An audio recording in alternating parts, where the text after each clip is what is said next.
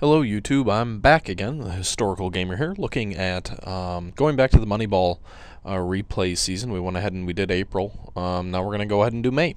In the first video I talked a little bit about the pitching staff and how that was a key. I'm going to take a look at what happens here in the month of May, and then I'm also going to take a look at maybe some of the position players that were mentioned in the movie. This is the second video of the Moneyball 2002 replay. It's using the game Out of the Park Baseball 12. If you missed the first one, go ahead and check it out.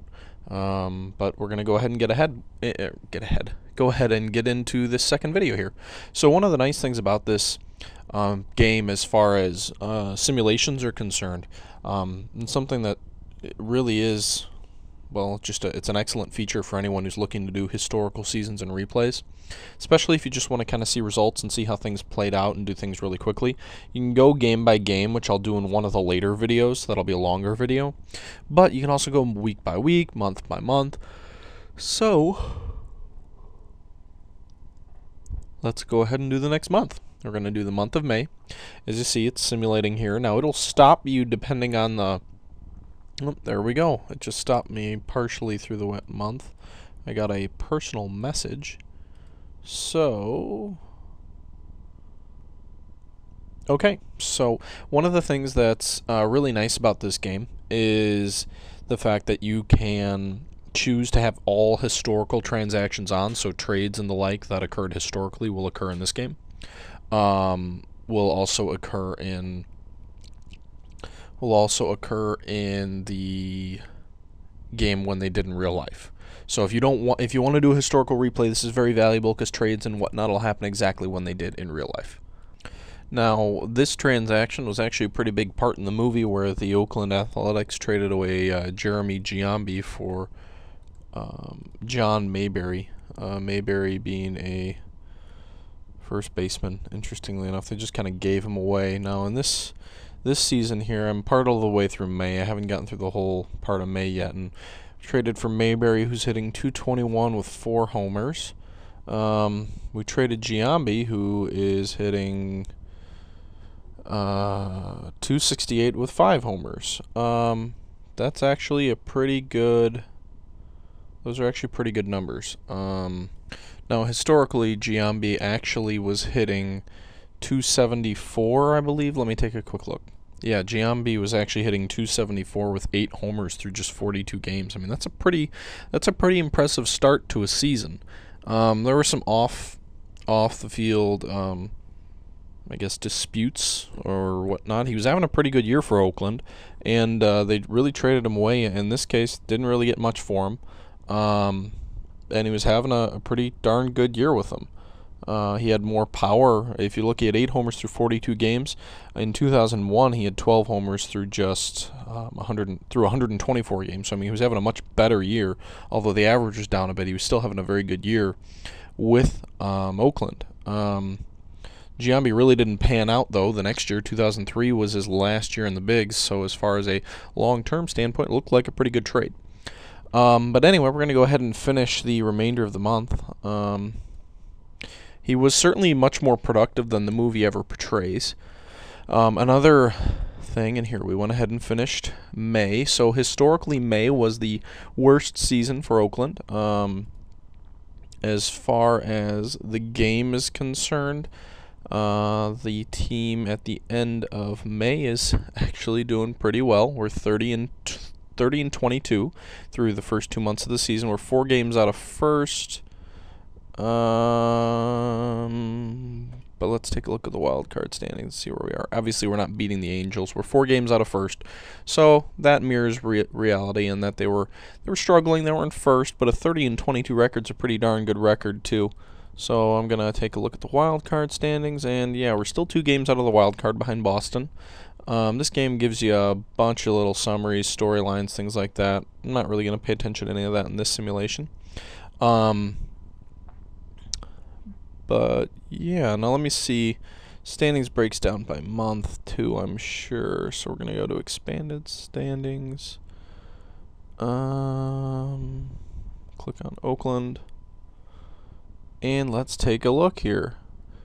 30 and 22, an amazing 20 and 8 home record. Not very good on the road, but 28 at home is pretty darn good. And a 16 and 11 record in May, whereas historically the team was only 10 and 17. So none of that beginning season funk that the movie shows. Realistically, things never got as bad, I wouldn't say, as the movie portrays in 2002, but it makes good Hollywood to act like the GM's about to get fired or something like that. One bad month doesn't get a GM fired. But we're going to go ahead and look at the things that make this team great. Pitching. Holy cow, look at that. Mark Mulder is 6-1, and he's got a sub-1 ERA. That is ridiculous. 2001 was historically his best season with 21 wins. Mulder really faded quickly after the early 2000s. He suffered a bunch of injury problems. But, wow, 6-1, sub-1 ERA. Wow. Hudson is 7-3 with a 223. Zito's 4-2 with a 247. I mean, you have 4 pitchers here. Aaron Harang moves into the number 5 slot. You have 5 starting pitchers here, although Harang's only started 1 game. You have 5 starting pitchers here with a sub 330 ERA. No one has higher than a 330 ERA. I mean, when you have pitching like that, you're gonna win. You're going to be a playoff team. You're going to be at least in contention. And that's, as I harped on in the last video, that is something that the movie missed. It just totally ignored that aspect and ignored a couple other things too. So Scott Hatteberg, one of the more important characters in the movie, is having a decent start. Actually, no, he's having a terrible start to his year. So nothing like the real season for Hatteberg. Hatteberg historically hit 280 and had 15 home runs. He's not even close to being on pace to that. And another big thing that the movie did point out, I'm just focusing in this one on some of the hitters that the movie talked about. Carlos Pena was dubbed as a rookie sensation, and while he had a decent year power number-wise, I mean, he hit 7 home runs in a pretty short period of time, so he was hitting a lot of homers, but he was only hitting 218. I guess maybe I don't remember the early 2000s a lot. Maybe home runs meant a lot more than they do now. But someone who only hits 218 has never been considered a phenomenal hitter. Certainly, you know, nice to have that kind of power. But when you only hit 218, you're not an elite hitter. So that trait, I think the movie probably overblew that a bit, at least in retrospect. Obviously, I'm looking at things with hindsight, and hindsight is 20/20. So Hatteberg not having the season he historically had, thus far anyway.